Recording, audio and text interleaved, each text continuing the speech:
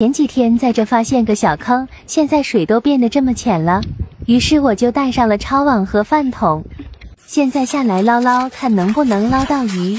鱼一般就喜欢躲在水草里面，而且水草上面的沟里刚好连着水库。看吧，我就知道水草里有鱼。这条电鳗漂亮吧？身上黝黑的。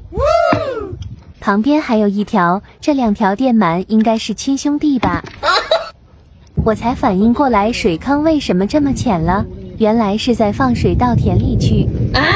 好家伙，流水口居然还有条电鳗被冲下来了！我去，这条电鳗也太活跃了吧，一下就窜到那么远去了。经过我的不懈努力，终于追上它了。还好田里面的水浅，不然就让它跑了。我太难了。这条电鳗还挺大的，等下带回去养着。刚刚在前面的小坑里看到有什么在动，不知道是不是鱼。好家伙，还真被我猜对了，看看能不能把它抓上来。我去，这条鱼也太会跳了吧，一下就跑到这么远来了，还好我练过。这里突然冒出很多白色的泡泡，来摸摸看是什么。咦，好像是条鱼，看看能不能把它抓上来。还好我单身30年的手速够快，一下就抓住它了。刚才这里好像有什么东西窜过去了，现在来找找看是什么。好像是条电鳗呀，这里的电鳗也太多了吧，而且还这么活跃，我估计应该是刚在水库里面被冲出来的。像我这么厉害的人，在58同城肯定可以找个好工作吧。看看，这又发现了一条鱼，看样子在水坑里跑出来的鱼不少啊。我在四处找了一下，好像已经没看到鱼了。我去，脚下怎么有一条呀？既然都看到了，就一起抓回去吧。这条鱼也太会跑了，不过到最后还是逃不出我的手掌心。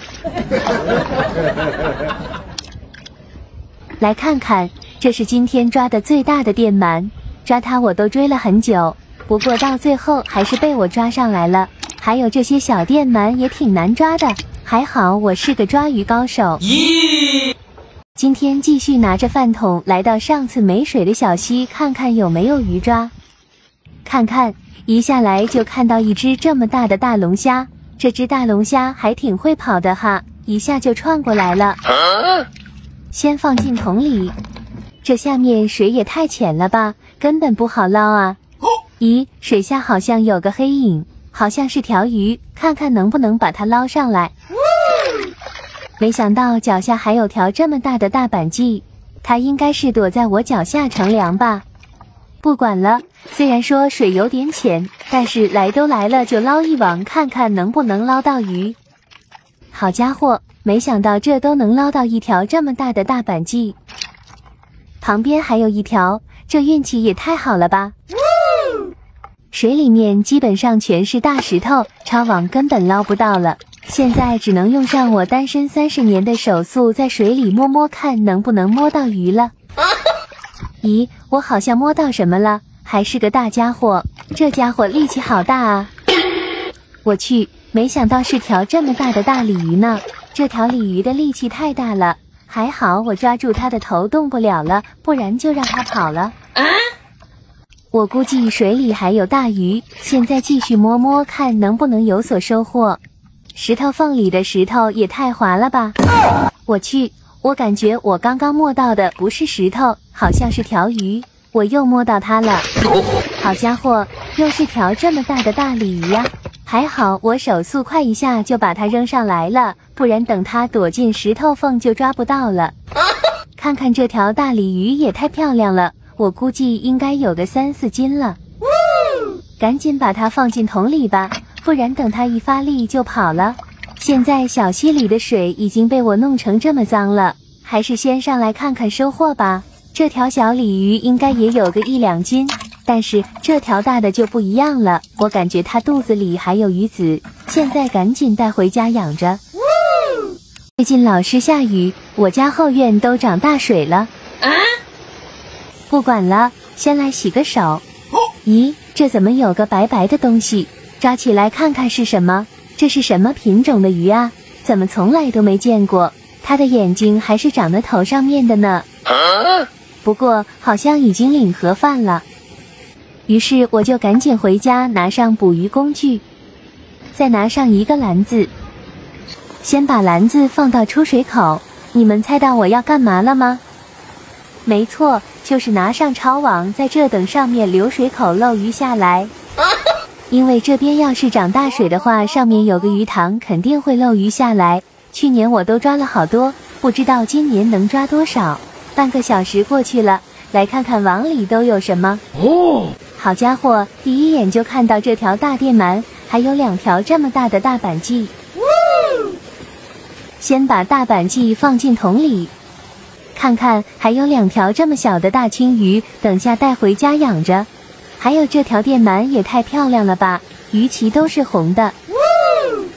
现在继续拿着我的抄网在这接鱼吧。每年到雨季的时候都能抓到不少的鱼，各种各样漂亮的鱼都有，不知道今年能抓到多少。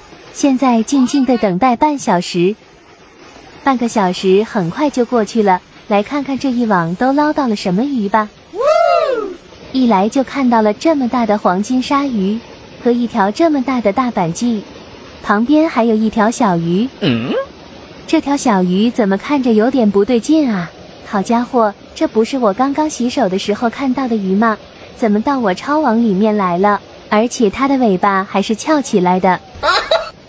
不管了，带回去研究研究，看看这条黄金鲨鱼大不大，跟我昨天在水沟抓到的有的一比啊，胡须还这么长，应该是成精了。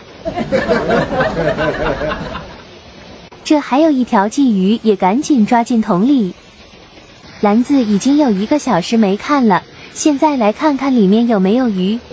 话音刚落，就看到2条这么大的黄金鲨鱼和1条大板鲫。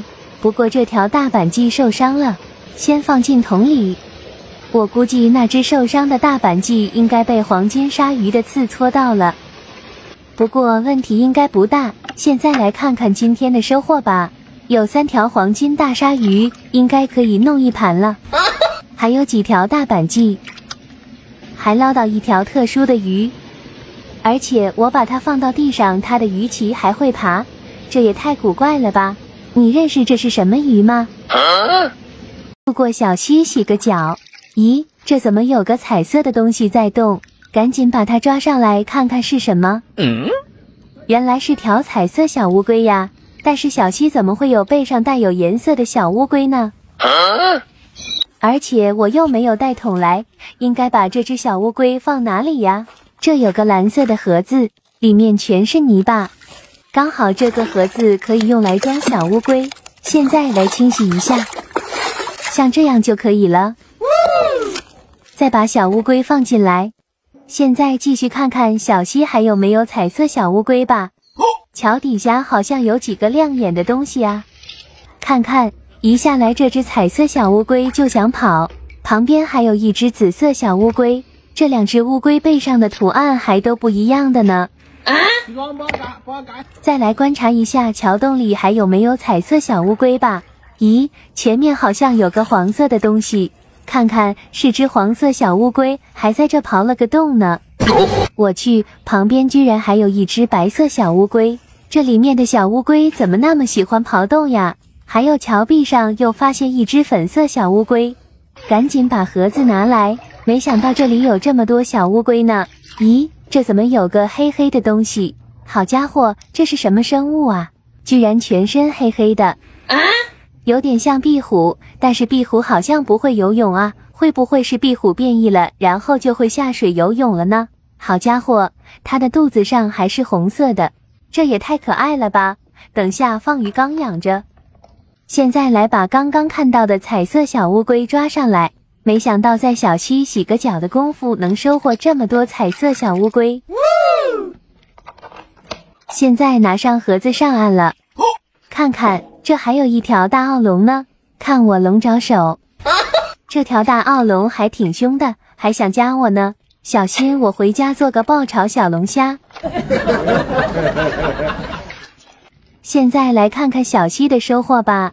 这条变异壁虎可不可爱？趴在我手上跟个憨憨似的，还有这么多彩色小乌龟和奥龙。